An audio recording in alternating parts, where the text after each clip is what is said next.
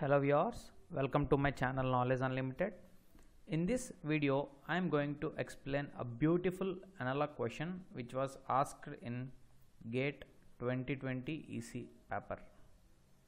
So if you look at the question, it is given that the components in the circuit shown below are ideal if the op-amp is in positive feedback. This is the point that is to be noted.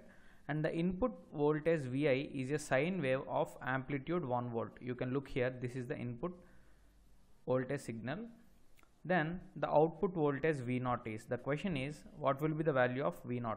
And the options were given like this: an inverted sine wave of 1 voltage amplitude, a non-inverted sine wave of 2 volts amplitude, a constant of either plus or minus 5 volts, a square wave of 5 volts amplitude.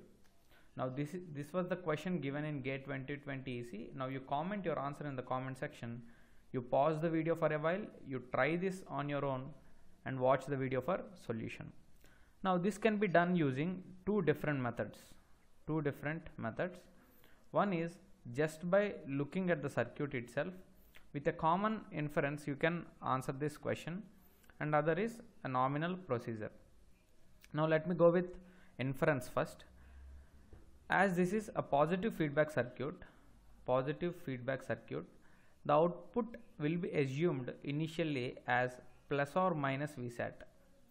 Now for time being, let me assume that as V0 equal to plus Vsat, that is plus 5 volts. Now I have taken plus 5 volts here, and it is already given that 0 volts at inverting terminal. Now the input signal is a sinusoidal signal varying between minus 1 to plus 1 volts, minus 1 to plus 1. Now let me assume here it is 0 volts for time being. Now you can look here, this is a divider circuit, voltage divider circuit. So the potential here will be 2.5 volts. Now you get back to the original point. The input is varying from plus 1 to minus 1 volts, right? It can be positive extreme plus 1 or negative extreme minus 1. The current direction won't vary. It will be in the same direction. So the point is, if the output is initially in plus Vsat or plus 5 volts, then it will remain in the same plus 5 volts till end. It will remain in the same plus 5 volts because the current direction in this resistor is not varying. In the similar way, now let me assume another possible extreme, that is, let us assume V0 equal to minus Vsat or minus 5 volts. Now again you continue the same. Let us assume 0 volts here. Now I will get minus 2.5 volts here, minus 2.5 volts. Now the input can be varied from plus 1 to minus 1 volts, that is positive extreme and negative extreme. Still the current direction will be in this direction, but it is not changing. So the output will remain in the same minus 5 volts without changing. So you can go with the option a constant of either plus 5 volts or minus 5 volts. After looking at the question, it is given as positive feedback circuit, right?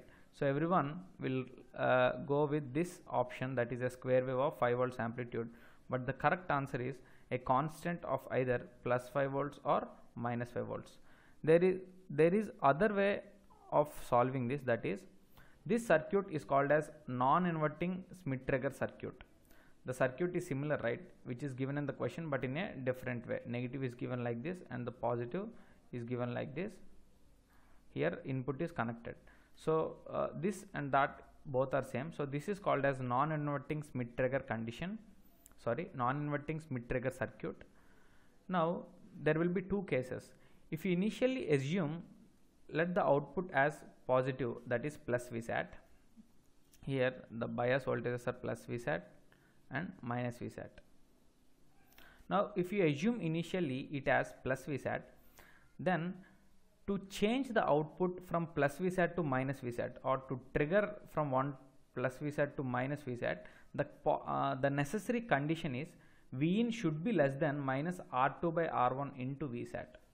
Now if you go to the previous question, R1 is given as 1K and R2 is also given as 1K. You can look here in the GATE question, it is given as 1K and 1k here, and Vsat is given as plus 5 volts and minus 5 volts. Now if you look here, R2 by R1, that is minus 1k by 1k into 5. So the input should be less than minus 5 volts to get from plus Vsat to minus Vsat, but our input is from plus 1 to minus 1. It is varying, so there is no possibility of changing its state from plus Vsat to minus Vsat. Now again, if you look here, okay, if you assume initially it has minus Vsat, that is minus 5 volts, then to convert from minus Vsat to plus Vsat, the necessary condition is the Vin should be greater than R2 by R1 into Vsat, that is 1k by 1k into 5 volts, that is plus 5. But the input is varying from plus 1 to minus 1. So there is no possibility of changing from minus Vsat to plus Vsat if it is initially in minus Vsat. So this is also a possible approach you can call, but I think inference is quite easy to solve this question. Now how we got this condition means, you can solve this on your own and you can comment whether you obtained this or not. You assume this as V1, this V1 will be approached here, right? This is V2. Now you apply the simple KCL equation, the incoming current equal to outgoing current, because the current through the op amp is 0, into the op amp is 0 because it is given as idle. So you can solve this and check for the conditions to change from one state to other state, then you will finally end up with these two results. Hope you guys learned something new. So this is my favorite question in GATE 2020 regarding analog. That's all for this video. See you in the next one.